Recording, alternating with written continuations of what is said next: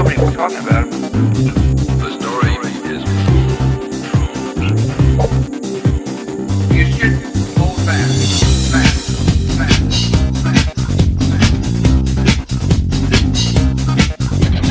You should hold back.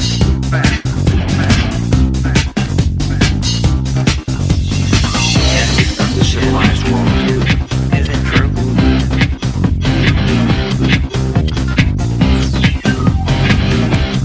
Is it true? Well, take a look. They're building a culture to encourage international terrorism. The names have been changed. Hold back. Hold back. Nothing will hold up. The names have been changed. Hold back. Nothing will hold up back. One by one. Welcome back to All Hell Can't Stop Us. I am Jeff Cliff, and I do actually have a special guest today, but we're going to do something a little bit special today before we start getting too involved in this show. This is a weekly broadcast, an alternative to the IFPI, the RIA, the NBA, Netflix, and Gormley here in Saskatchewan. And today is a special day because there's a lot of fear and a lot of panic and a lot of freaking out going on in the world, perhaps in Saskatchewan, in California, and elsewhere. And so I just want to try something a little bit different today. You may have noticed a couple of episodes ago, there was a meditation. There was a blank 30 minutes of silence as you could follow along or do your own thing for the 30 minutes that we had together. But today we're going to try something a little bit more direct, a little bit more guided, a little bit more intentional. So if you are hearing this broadcast, if you are listening to this and you're not doing anything important, if you're doing something important, obviously keep doing it and maybe just listen along or maybe change the channel to something else. But if you aren't doing anything important and you've got 5 minutes to kill, what I'd like you to do is to try to find a comfortable place on the ground that you can sit. This is best if you have like a pillow or something to sit on. Nothing too comfortable, but nothing too uncomfortable. So if you're going to sit on some raw concrete on your bare feet and your bare legs or something like that, obviously don't sit there. But if you can find somewhere where you can just relax and sit and get comfortable, the important part is to get comfortable. And so if you can just find that place to sit, I'm going to give you about 30 seconds to find that place, and then we're going to continue. I'm just going to see if I can get a timer here. So we're just going to wait, and you're going to find a place to sit. We're all going to just sit together, all of us who are listening, all of us who are watching. We're going to find a place to sit. And so hopefully now you've found that place, and you've gotten yourself seated.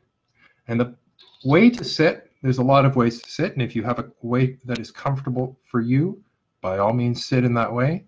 Personally, I sit in something kind of like a lotus position where I fold my legs under myself. The important part though is to be balanced and comfortable so that you could sit like this if you had to for 30 minutes or more. So if you can sit and have your legs be comfortable, you want to be symmetric as possible so that you don't have too much weight on one side. And if you can rest your hands in a comfortable place, perhaps in front of you somewhere, that would be ideal. And sit with your back straight, your chin up, and just relax. And what we're going to do is all together, I'd like you all to take a deep breath. Breathe in as deep as you can, and then out.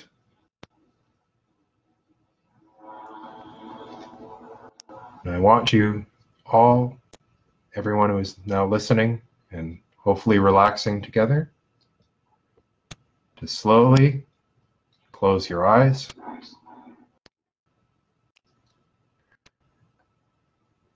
And breathe in.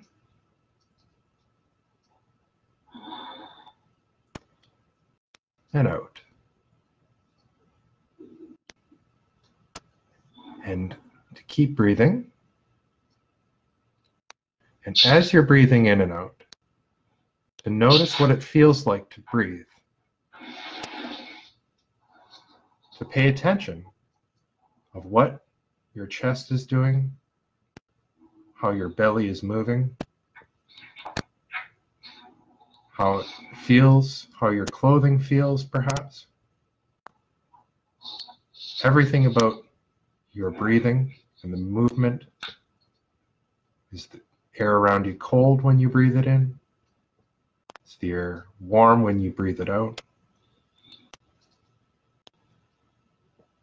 And we're just trying to think about what it feels like to breathe.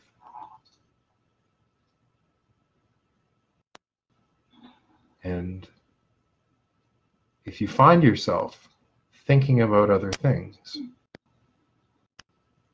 that's okay. We're just going to try to stop that line of thought and to focus on your breathing and the breath as it comes in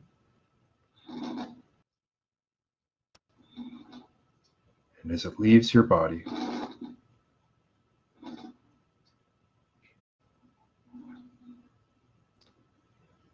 We're just going to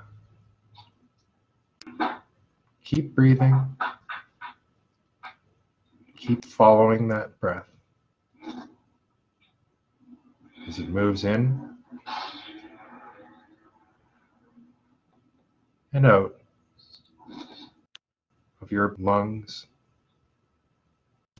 as the whole of your body moves with it, as the feelings of stress and worry leave your body with it, little by little.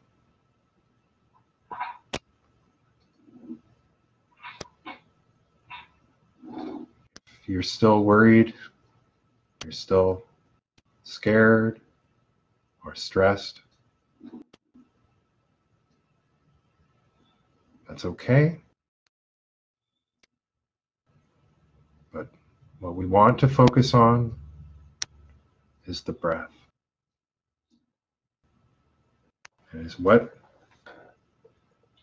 your body is doing, what your lungs are capable of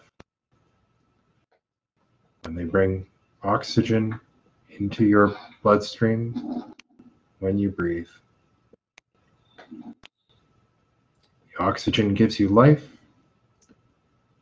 2 minutes at a time. It's a powerful thing to breathe.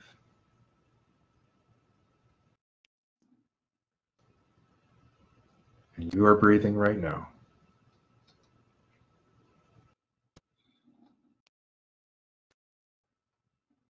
If you find that you begin to be a little uncomfortable, maybe you're sitting a little too heavily on one foot, see if you can just feel that uncomfortableness, but then go back and feel what it feels like to be breathing, to redirect your attention for the moment back to the air coming in and out. You'll be able to move. The rest of the world will be there when you open your eyes. It's okay.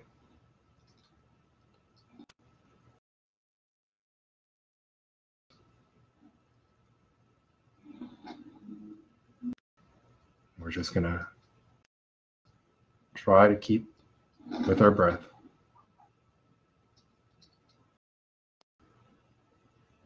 And we're going to count from 3, breathing in, a note. To 2.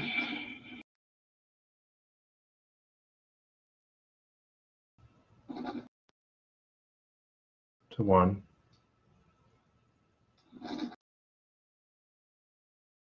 And then we're going to open our eyes all together and get up and stretch if you want to or are uncomfortable. And we'll now continue on with our show. So today, as I mentioned, I do have a special guest. Anne, are you still there?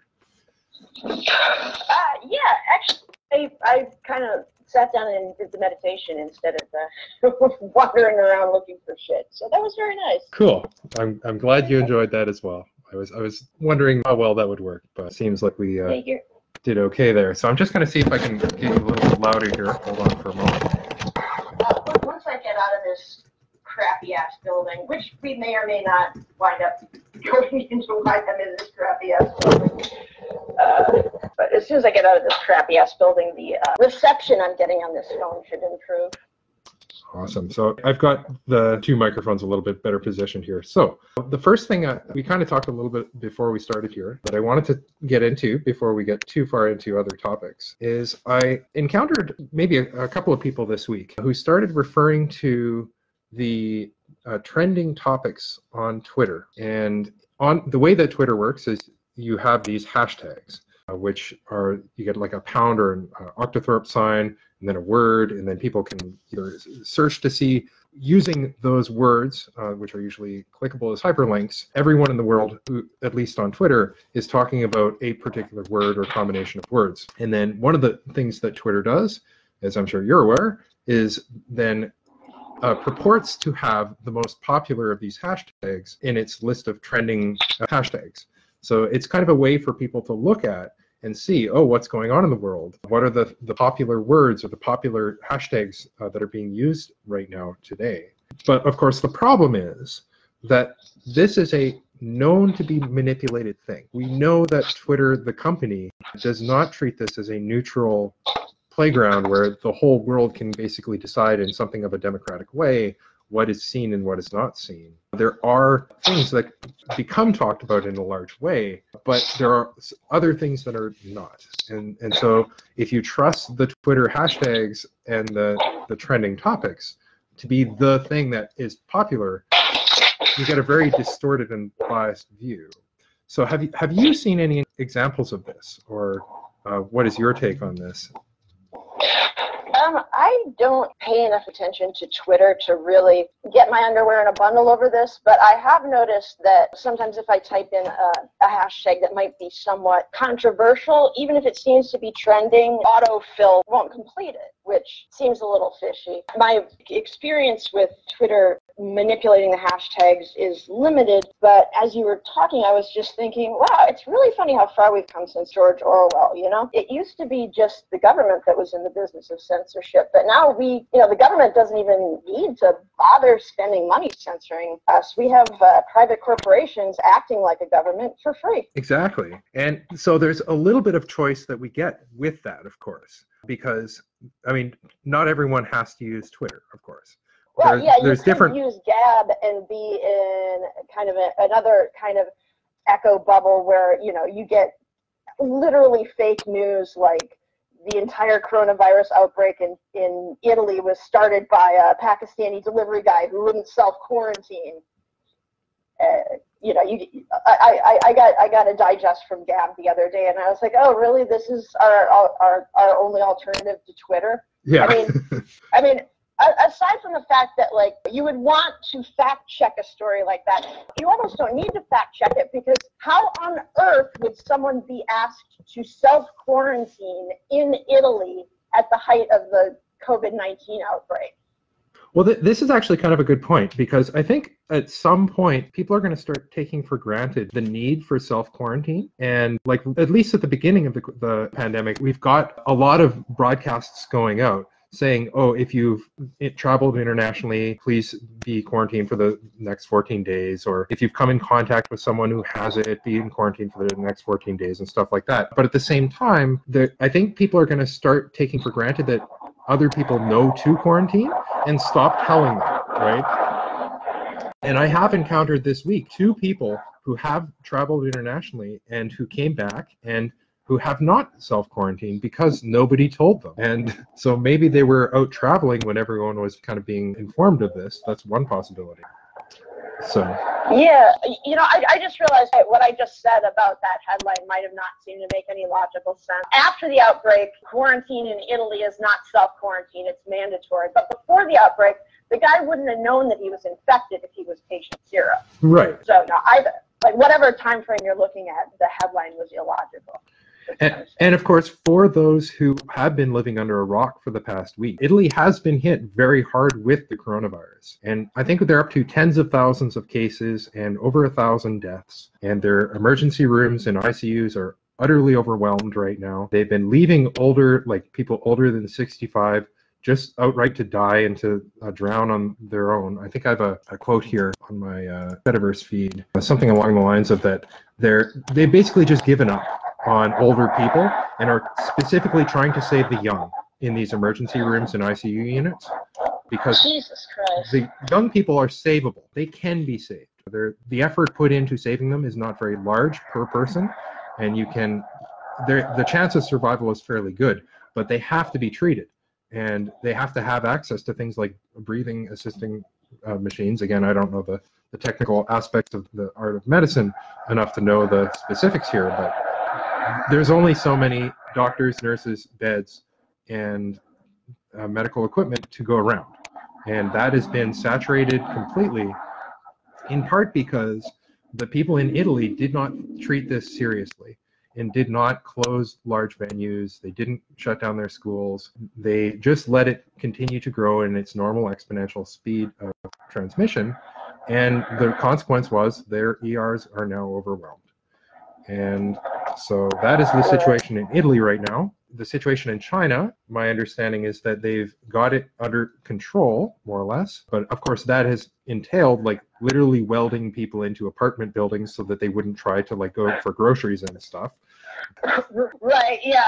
Some of the advantages of a brutal communist dictatorship are that you can weld the citizenry into their apartment buildings and stop a pandemic.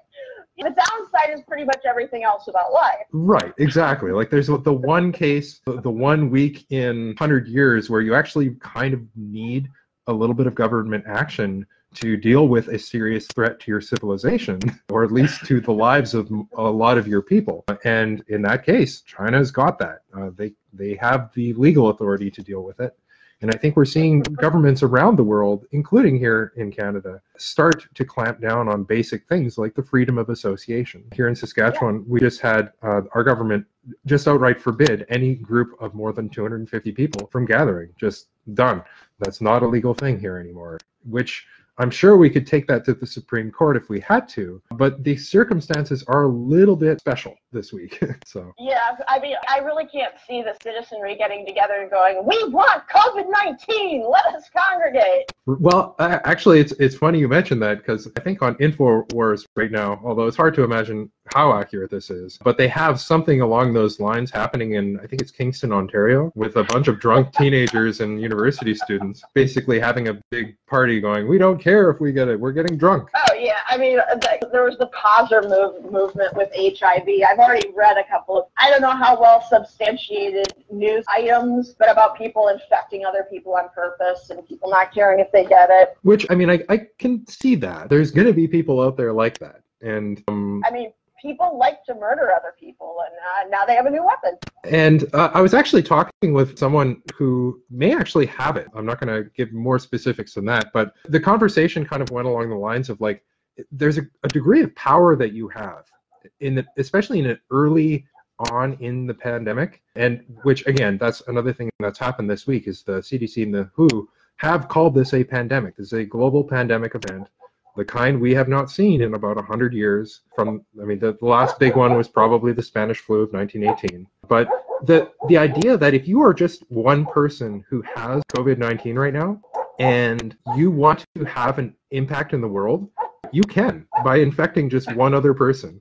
And you can cause the death of, who knows, maybe up to 1 million people just by intentionally infecting that one other person. And for some people, that's more power than they've ever held in their entire life, and possibly will ever hold again. It's just like a very intoxicating thing to have that level of command over the rest of the world, right? Wow, we've actually found something even sadder than having 100,000 subs on Instagram. Yeah, exactly. So, I mean, that that is Holy shit. going to be going through a lot of people's, or at least some people's mind, I'm sure. And Instagram is another kind of interesting thing, because my understanding is there was a meme or something posted on Instagram that started the ball rolling on this toilet paper shortage that we're experiencing here in North America. And, oh my God. like, Oh my God. But do people think I don't understand this at all. Do people think they can eat toilet paper? Why hoard toilet paper? well, especially since it seems to be just toilet paper, or like mostly toilet paper. Like, I just went to the grocery store. I've seen people dragging carts around Los Angeles full of toilet paper and water. Like, you could always wipe your ass on a book. That's all you people seem to use them for these days anyway. Yeah. And B, I didn't realize that, COVID-19 was about to evolve to the point where it has thumbs and it can bomb our water supply. Like, nobody told me the tap was going off. Exactly. Like, I'm sure there are people that need to run the public water system on some level. Like, it probably mostly runs itself, but there's probably one or two people that sit in the control room or do something, right? Yeah, well, you know what? Send the one or two people that get the mild cases of COVID-19. Right. It's not actually a zombie apocalypse. Yeah, which I actually just watched a zombie apocalypse movie last night, because it seems like a very applicable set of or genre to kind of watch in a week like this. Honestly, unless they're what they like, I do not really envy our leaders having to run through the still and Charybdis of an inappropriate response that doesn't take the disease seriously enough and doesn't get people to quarantine themselves voluntarily and then involuntarily if need be, and B, accentuating the danger to the point where you spark the easily panicked herd animals that we are into panic where we're actually making it worse. Right. Last night, downtown LA is not a ghost town by any means. There are people around. There are still homeless people stumbling up to you and breathing right on you. So I had some work to do, and I was going to go to Whole Foods and buy a prepackaged dinner and sit there and eat my dinner and work. And I got there and I had to leave because I knew I was going to be waiting in line at least an hour just to buy my prepackaged dinner, because the cartoon idea of people panicking is stupid fat people at Walmart in middle America panicking and buying toilet paper or at Costco. But these are moneyed people, well-dressed, at the fucking Whole Foods of all places, stripping the shelves of everything like a bunch of locusts, and then standing there in line a foot away from each other. When I think, I think the infection distance is you're supposed to keep 1 meter or 2 meters between people. Yeah, it's definitely a little bit, because my understanding is that it can survive in air. So especially if you got someone coughing and getting little water droplets suspended in the air for a little bit, right? I mean, it's not gonna transport itself over long distances in the air, but it's not the sort of thing you'd want to be standing right next to someone who has it, even if there's no physical contact. Right. Well, nobody wants to have somebody cut in line in front of them so that they can't buy their packaged turkey for the apocalypse. They're all standing within a foot of each other, literally. Yeah. Marinating in each other's breath, trying to avoid the apocalypse. And I'm just going, you know how you don't catch a virus? You don't go near other people and marinate in their mouth breathing. Exactly. So people are criticizing Trump and the government right now for not acting quickly and decisively enough. And I don't think we have acted quickly and decisively enough.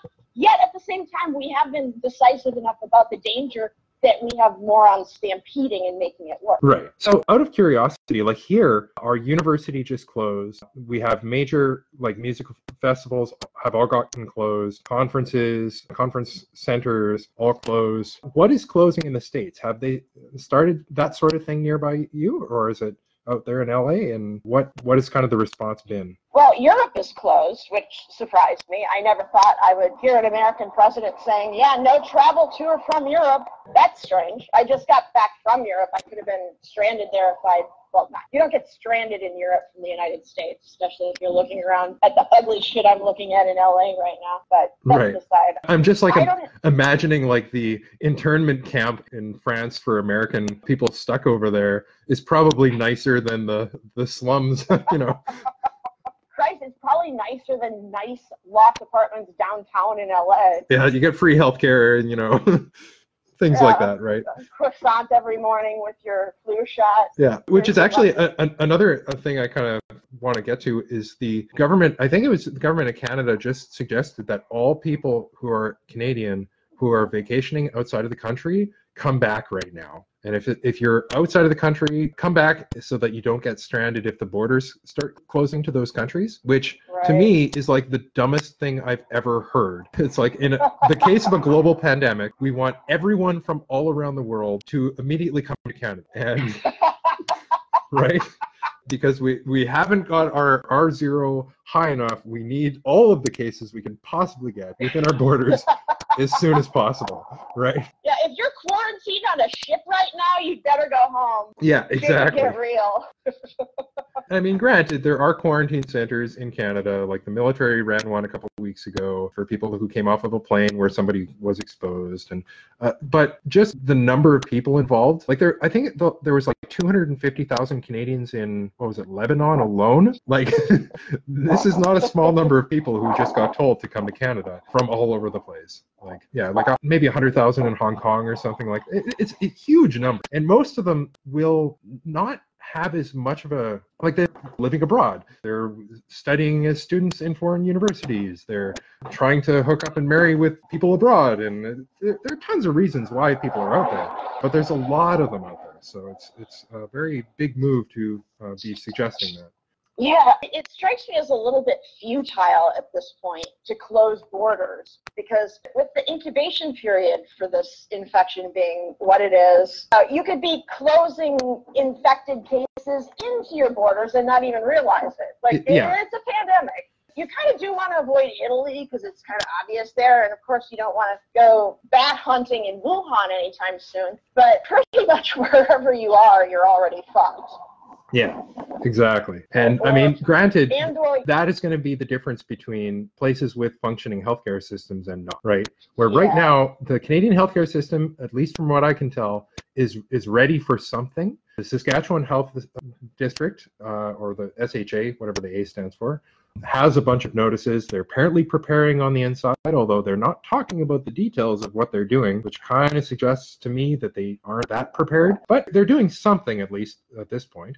But I can see a lot of panicked Americans, for example, if we have a functioning healthcare system and the American system is not functioning, or vice versa. If the American system can put up with the load and there are beds available, we could see people from Canada being sent to the States, right?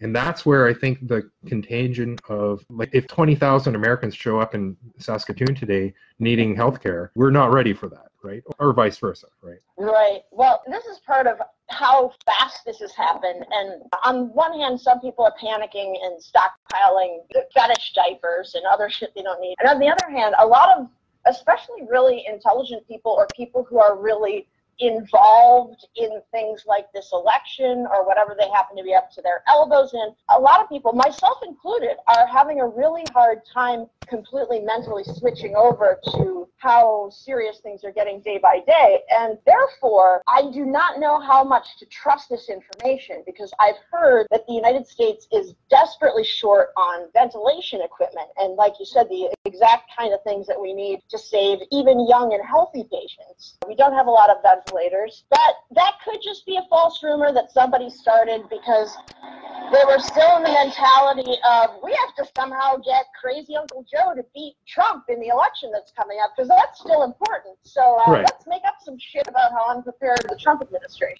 is.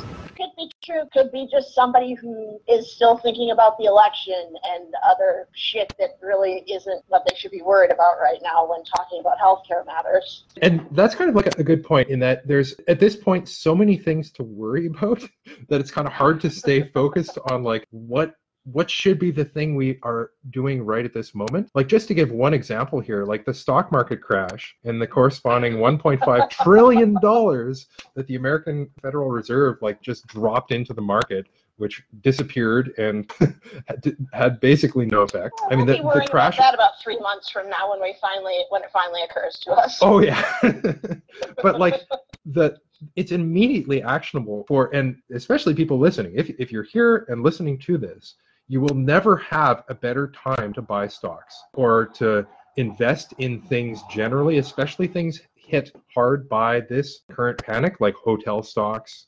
And again, I haven't really thought deeply enough into the full consequences of who's being hit, but you can bet that hotel stocks right now are just getting hammered. And days like this, people panic, they sell their stocks, assuming the stocks don't go bankrupt. Like, they'll probably still keep going down for a while, and it could keep going down for years even after this. But at some point, starting about this week, there are going to be hotels in the world. There are going to be hotels that make a lot of money. And regardless of which ones go bankrupt, some of them are going to survive. And whoever is investing right now is going to reap the dividends of that investment when it happens. Now, again, right. You got to be... I have some investment advice.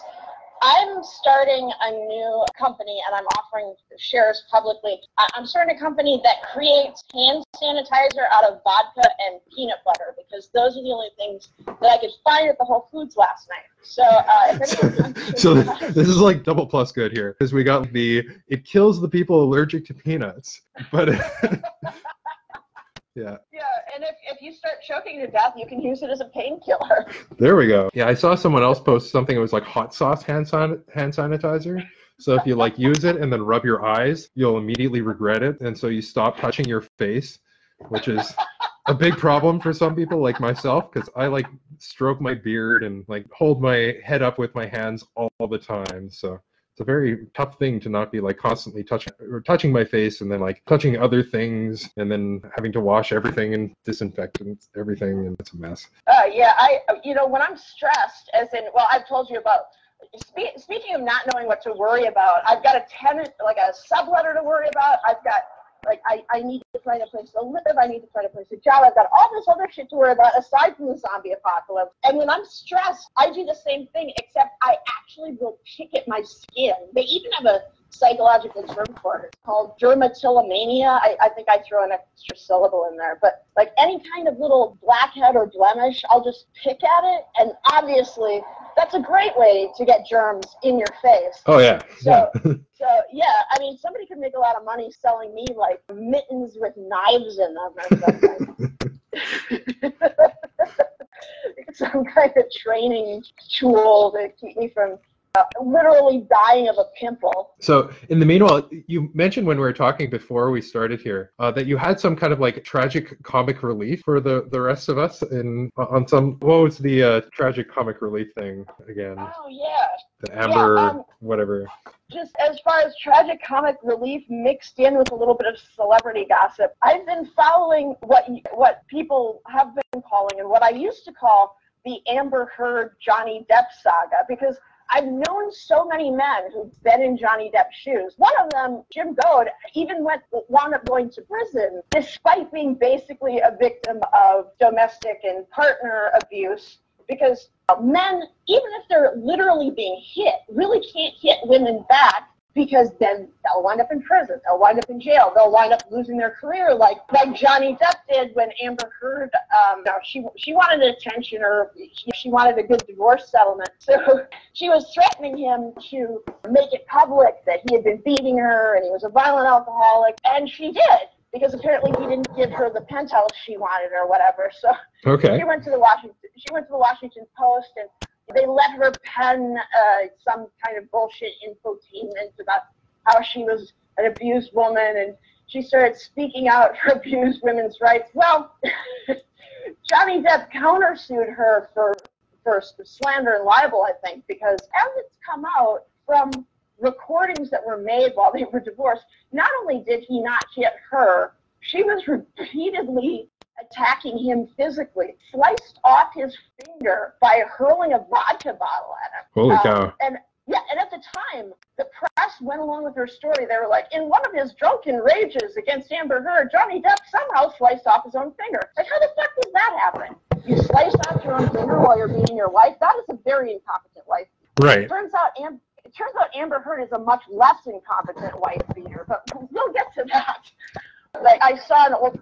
I had not been paying much attention to this because I was like, I don't know the dude personally, but it just doesn't seem like this story adds up. So I'm just going to be quiet and see what happens. And sure enough, it comes out that not only is he innocent, she's the one who's a spousal abuser. And there's all these recordings about how she's yelling at him that he won't stay and fight with her. And he's like, well, you're violent, and I don't want to get violent with that because I know I'm going to wind up going to prison. And she's taunting him and saying stuff like, well, I'm a 115-pound woman, and nobody's ever going to believe that you were beaten up by me. Ha, ha, ha. So I can keep on beating you up and threatening you. And like most deranged, I guess you would call her a narcissist if you were a psychiatrist. Like most deranged narcissists, she doesn't realize that other people aren't as stupid as she thinks they are. Right. And most people understand physics to a certain degree. Like, I don't understand the total ins and outs of, particle and subatomic physics. You can calculate the probability that a particle exists or that's going to be here or there. I went to a really shitty school that didn't bother to teach me math. Like, they sent me home with an arithmetic textbook when they had me skip a grade because I could already read. So I don't have a perfect grasp of physics, but most of us understand the magic of projectiles. Right. And how a much smaller person can stand behind a door and throw a projectile at a larger person and injure them. Right. It's a basic principle of physics that projectiles are fucking magic. They can turn a smaller person into a safe attacker. Right. So all of this has been coming out, and it's been kind of tragic comic relief because I don't mean to laugh at all the men that I know who have been through this, and I don't mean to laugh at Johnny Depp. I mean, he lost millions of dollars, was publicly humiliated, had everyone turn on him, had to keep his mouth shut while this bitch is like on television doing her acting thing and talking about how she's And was she an actor, like a professional actor, or just? Oh, yeah, she was a professional actor. Okay. Actually, she had a big part in the first, Aquaman movie with Jason Momoa from Game of Thrones. Okay. And made a shit ton of money doing that. There was actually, when all this came out, there was a petition to get her kicked out of the second movie. And because she's a woman and feminists went apeshit or whatever, or the studios have no balls, they actually did not remove her from that project. Even though everybody immediately dropped Johnny Depp from projects So like his career is over sort of thing, or momentarily over? His career was over an allegation that never held any water. There was never any proof for it.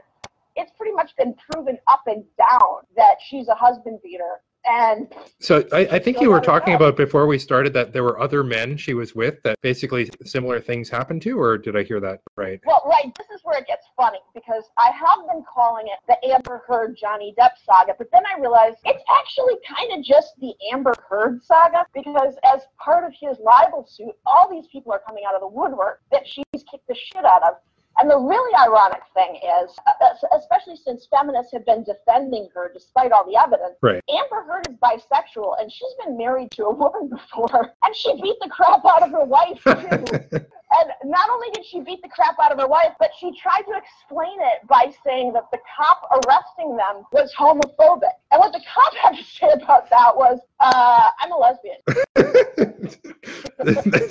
This just goes deeper and deeper. So. Yeah, like the Amber Heard saga just gets deeper and deeper. So and then it turns out that I think right after she and Johnny Depp broke up, Amber Heard started dating Elon Musk, the guy who shot a car into outer space. Yeah. Brilliant dude.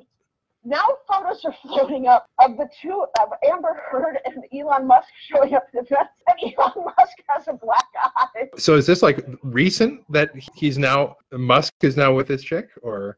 Well, is it just like at the... He broke up with her, and he wouldn't really say why. He said, my schedule's too busy. But then, 10 days later, he was dating someone else. Clearly, he was just sick of having shit thrown at his head. I totally believe that. People are digging up all these photos of the two of them. And this is while she's the spokesmodel for battered domestic partners and battered wives. Well, see, I think that actually makes a little bit of sense, that if she had gone through that at a period of her life, right, where she kind of normalizes that kind of relationship, right? Where if she gets used to that level of violence in her relationships, I could kind of understand that a little bit, but. Yeah, I'm a domestic abuse victim. I mean, I'm the one who did the abusing and the violence, but it bothers me.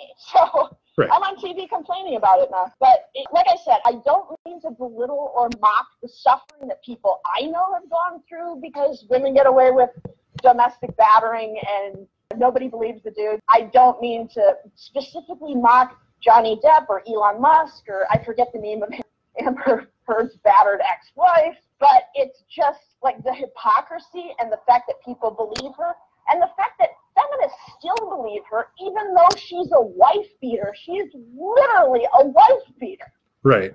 And it's specifically interesting to note, like usually when you have these abuse, like the Harvey Weinstein case, which also like finished this week, as I understand, where like one of the things that happened in cases like his is you get the long trail of people that they abused before it went finally to court with someone who come out and say, oh yeah, he did this to me too, or he did this to the friend of mine or whatever, right? And in this case, if the long line of people are coming out saying that she's got this pattern of behavior there, then yeah, it becomes much more likely that it's a real thing, right?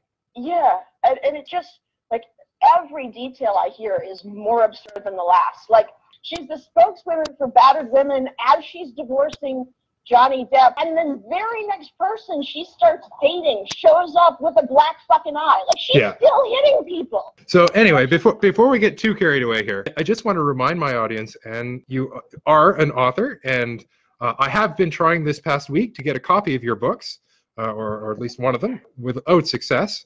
So if you're interested in reading Ann Sterzinger's books, here in Saskatchewan or Saskatoon specifically, you can contact Ask Us, ASK us at saskatoonlibrary.ca, I believe is the email address, or you can just get in touch with me and then we can like start asking them as a group, because that's the only way that we'll get the book here, apparently.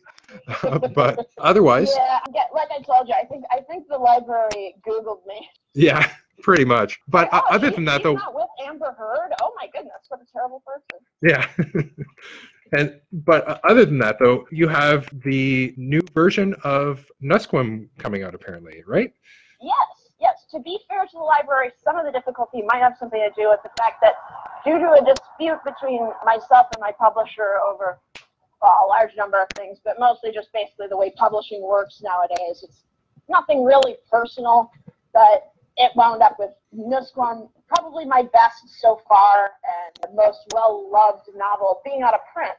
And the used copies are getting pretty expensive, I hear. So I am working with a third party to sort of straighten out the mangled file that was the result of, well, people who don't do publishing, this will mean nothing, but the people who do, the file was edited in InDesign, so it's kind of a mess.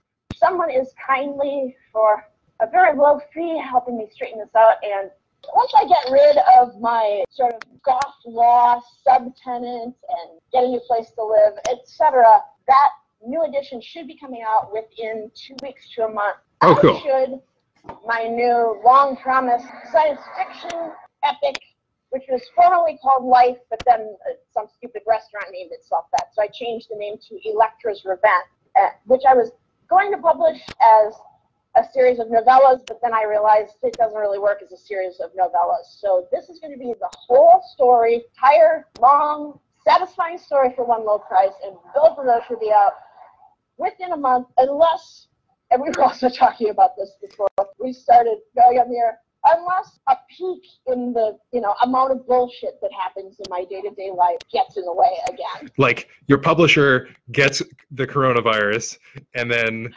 becomes missing in action, like right before it goes to publish or that sort of thing, right? Yeah, and Amazon's like, man, did you Amber Heard this guy? Is he lying in a ditch somewhere? I'm like, I have no idea. I'm not the coronavirus. Exactly. Amazon's like, yeah, right, you didn't infect those files with coronavirus on purpose. And I'm like, that's not how viruses work. That's a different kind of virus. Snow Crash. Don't you love it? I'm really into doing lame, goofy-ass comic routines today because coronavirus. I'll just blame that because that seems to be what everyone is blaming for everything nowadays. So, yeah, you were kind of mentioning that on Facebook, was it yesterday, that people are starting to blame like really weird things on the coronavirus. Do you have any examples of that? Or well, to go back to the comic relief, Amber's like, well, I didn't mean to beat up my wife. I had coronavirus. And it made me delirious. oh my goodness. Which actually, one of the real life examples of someone blaming something random on coronavirus was my scofflaw subletter doesn't want to pay this bill that she's responsible for and doesn't want to pay that bill that she's responsible for. And she's like, well, coronavirus. And I'm like, but did the coronavirus go into your bank account and take the rent money? Which, I mean, I can kind of see that going forward. Like, there are countries like Italy, I think, is made it so that mortgage payments and rent don't have to be paid for the next month or two or something. And I think France has done something kind of similar. And so, like, there are definitely countries in the world where that's happening. But I've definitely also not heard of the United States being one of those countries. And I'm just not seeing the current U.S. government. As we were discussing before, I keep referring back to this conversation because it was so funny. I hate that when I have a conversation before we go on the air, and it's funnier than the shit that actually occurs to me while I'm on the air. But you were talking about how hashtags that are trending on Twitter aren't necessarily legit. They aren't necessarily what's really being talked about. And I said a lot of people have trouble distinguishing between trending tags on Twitter and actual legislation. Like they think, oh, well, it trended on Twitter, it must be a law now. Right. And the other day, some of Andrew Yang supporters were getting emergency UBI to trend. And I swear to God, there are 25-year-olds somewhere. Sorry, I just walked through a forest of fucking skateboarders in California. You're wondering what the hell that obnoxious racket and breathing virus on me was. Jesus. Anyway, what was I saying? Oh yeah, the idea that there are people who think that UBI is already a reality in the United States. Yeah, because it trended on Twitter. Like they're waiting for their check to come because it was a Twitter trend. All right, no, that's not how the U.S. Congress works, sweetheart. I mean, it sounds really condescending, but I actually talked to, this might be skipping topics again because I have unmedicated ADHD. This might be part of why Bernie Sanders is not beating senile Uncle Joe in the primaries. Right. Is people think that all of his proposals have already passed, so we don't need to fix anything? Could be part of that, but also very concretely, and I'm not joking, this is a real thing. I was talking to a bunch of young Bernie supporters who are like, yeah, I'm totally for Bernie. I think he should be president. And a few hours later, and this was in January, a few hours later, they were like, so when's the inauguration? And I'm like, what? And they're like, well, January is the inauguration, right? So we elected the new president. What? And I'm just staring at them dumbfounded. Like, you're really, really into Bernie Sanders and you really want him to win, but you think the election was this past November? Blink, blink. Yeah, I'm standing there. And this was the same group of kids who I had asked, you're for Bernie, so what do you think, how do you explain Stalin? And right. They go, who? Oh, dear. Yeah, that was another blink, blink. And then this was like, wait, you thought the election was this year? Yeah. So who do you think is president, if I might ask?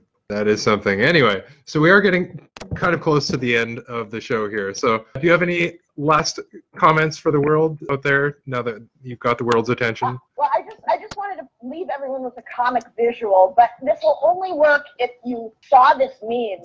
In Chicago a few years ago, there was a rapist who was kind of raping everybody in a particular neighborhood, and a news organization interviewed this guy. Like the actual rapist. You'd know him if you saw him. He's a black guy. He's wearing a red kerchief. It kind of looks like he just rolled out of bed. He really doesn't give a damn. He's not that excited about being interviewed. But he sort of iconically made this speech about how, lock up your wives, lock up your husbands, lock up your dogs, lock up everybody. The rapist is coming. And when I started hearing about all the different genders and varieties of people that Amber Heard had kicked the shit out of, I couldn't help thinking about that guy running in front of her going, lock up your wives, lock up your husbands. All right.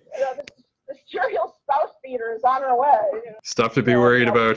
So, in the meanwhile, thank you for those of you who have stayed throughout this show. And if you want more like this to come, especially as we get into some really bizarre times, as the next couple of weeks are going to unveil some really bizarre events, if the last week was any indication, please consider going to my subscriber star, subscriberstar.com/Jeff-Cliff, and maybe throwing a coin or two in my direction. I got hit really hard this week, so we'll see how well funded I continue to be going forward. In the meanwhile, also, please do, if you live in a place where you can acquire Anne Sterzinger's books, go out and buy them and read them, and because it sounds like they're pretty good. Again, I haven't been able to get my hands on one yet, but please do go and do that. So with that, I'm going to leave you with the goodbye song, and then I will see you all next week. Tomorrow, well, always remember to be good, and so...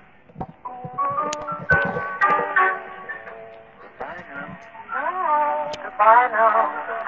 I thought the party was the time. I spent the evening forgetting the time. I can't remember. Oh, now goodbye. Goodbye now. Goodbye now. The trip by taxi wasn't far. We'd linger longer if I had a car. No use to fly. And now goodbye. There's one advantage to our leaving. It brings about a special kiss.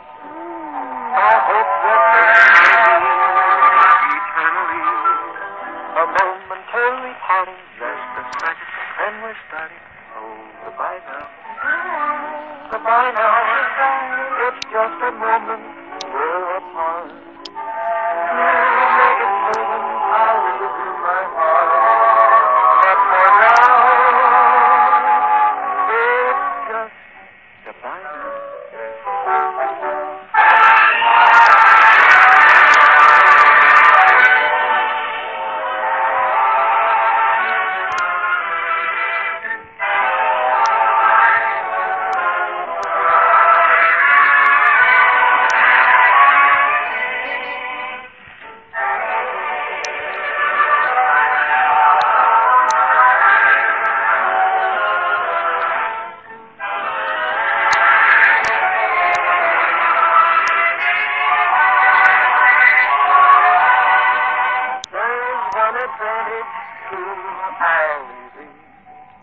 It brings about a I hope